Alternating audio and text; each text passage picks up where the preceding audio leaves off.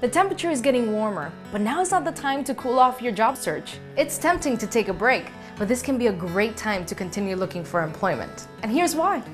Companies gear up for the fourth quarter. Did you know that many companies ramp up for a busy fourth quarter by interviewing and hiring additional staff in the summer months? Contract work may be available.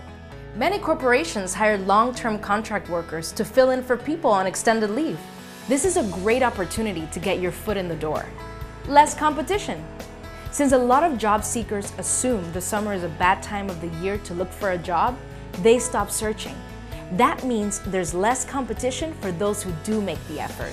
Summertime holds many great opportunities for those on the job hunt. Remember, your efforts today make you one day closer to landing your dream job.